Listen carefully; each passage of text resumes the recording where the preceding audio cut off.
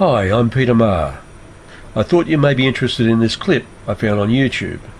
It shows a vehicle that has a blown head gasket with white smoke, steam and water coming out of the exhaust. This is typical of a head gasket that has been breached or blown above one of the combustion chambers. This level of smoke normally only happens when you start up an engine after it's been sitting for a while.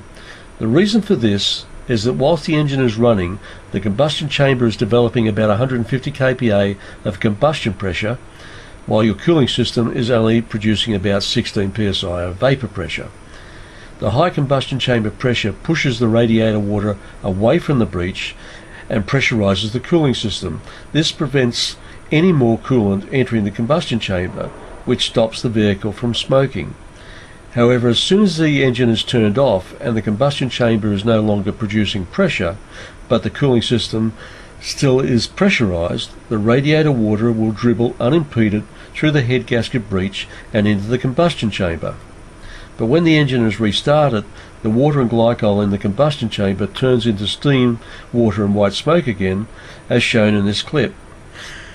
And once the wet combustion chamber starts to fire again and the combustion gases purge the water and glycol from the exhaust system, the white smoke and steam go away. But the next time the engine is turned off, the process will repeat itself.